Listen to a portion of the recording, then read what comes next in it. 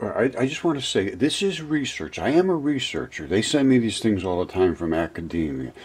2085 mentions and so forth, and one in a scientific academic paper just recently. Anyway, this is research. Please allow this. Don't disallow this for whatever reason, because it is research. It needs to be seen.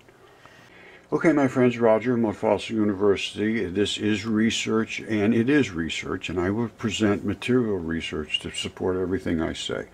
And this is being fully understood now by even the medical industry, but they are, for some reason, not bringing it to the forefront, and it needs to be talked about in a specific way. We need to understand what is the gut enzymes that are missing, what bacteria are missing in the guts of the people that are getting seriously ill, and what can we put in there? Will it bring them back? And I say I believe it will. They're not looking at it correctly. They're looking at some kind of an interventionist drug where they should be looking at getting the gut back in shape. That is what brings the people back to being fully functional again. You have to have the bacteria to create the enzymes. The enzymes do the chemistry. Simple as that. And I show this in extreme detail. Now, let's see how the government is handling this. This is UC San Diego Health. How are doctors treating COVID-19? No, I say because government SARS-CoV-2 is a new virus, we're still learning how it works and trying to figure out the best ways to treat it. Okay, an immune virus. I mean, a virus is nothing more than a molecule of chemistry. Some of them are alive, some of them they could not be alive. They're just, what they call a pathogen, a toxin. Some of them are biologically active and destructive. At the moment, the best treatment for patients with COVID-19 is to provide them with supportive care, such as cough medicine to ease their cough, acetaminophen to reduce their fever, and sometimes antibiotics. All right. Antibiotics, absolutely. I mean, you might need them to fight off, and it's such an extreme an invasion of this COVID-19 because you cannot fight it yourself. But the antibiotics are going to weaken you. What you need is probiotics. You need your own body to create the chemistry. And I show this because I guess it was UC Berkeley, developed some new photo techniques that they can watch these bacteria creating enzymes, and they just absolutely elegant, gigantic molecules created instantaneously. And then they go out and they gobble up and eat up and kill different bacteria or whatever is invading you. They do the chemistry. You don't have them, you're in trouble. So they're not looking at the enzymes that are being created by the bacteria. They're just looking at how can we stop the inflammation and how can we deal with the effects. I want to deal with the reasons, the causes. In severe cases, patients may receive oxygen support or be put on a ventilator, which can do the breathing for them. Currently, a worldwide collaboration of scientists and doctors is working to find treatment options by exploring existing drugs. Called the Solidarity Trial, they're working on clinical trials to test 4 therapies recommended by the World Health Organization. Not one of them has anything to do with probiotics or enzymes. These therapies include remdesivir, a drug that was originally developed to treat Ebola, chloroquine or hydroxychloroquine, a treatment for malaria and arthritis, the HIV combination drug ritonavir-lopinavir, and an anti-inflammatory compound called interferon beta in combination with ritonavir-lopinavir. The goal of these studies is to find out if any of these treatments slow the progression of the disease and improve survival. These drugs are all promising because they've already been shown to be safe for humans under specific circumstances, though it will take more work to be sure they're safe for use with COVID-19. Probiotics are, I don't think there's ever been shown anywhere that there's any harm from them, from probiotics. I could be wrong. I'd like to hear, this is what we need to discuss, this is what we need to engage. But if you don't have those enzymes and those bacteria in your body, you will need some intervention because you're going to have some invasion. Other potential therapies include treating patients with plasma from people who have already recovered from COVID-19, All right, what you are going to get from plasma from somebody that's recovered is you're going to get their bacteria or their enzymes.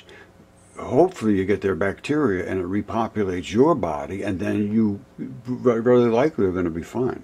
But you may not experience any recovery at all. It depends. What did that person, how strongly did that person recover? That person may not have recovered completely. And whatever antibodies or whatever, whatever probiotics are in that plasma may not be adequate to heal you. So just getting somebody else's plasma may not be the solution, but it might. Which might help boost the levels of helpful antibodies that can fight the virus. Exactly. This work is happening around the world and right in our own backyard.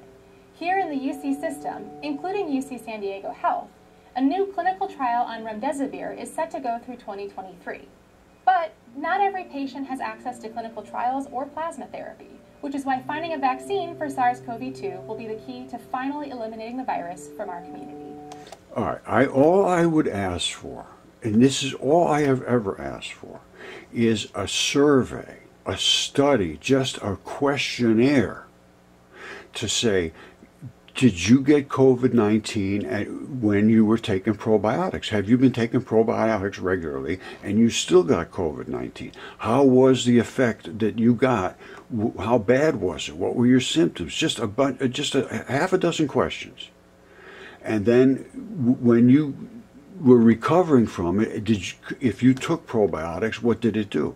And just to try to get a baseline of, does it help? And I'm going to tell you right now, I would be very surprised if it said it wasn't very, very effective. I am getting this from everyone. I have 88,000 people now on my YouTube channel, and I have had zero, and I'm serious, zero, say that they caught COVID when they were taking probiotics.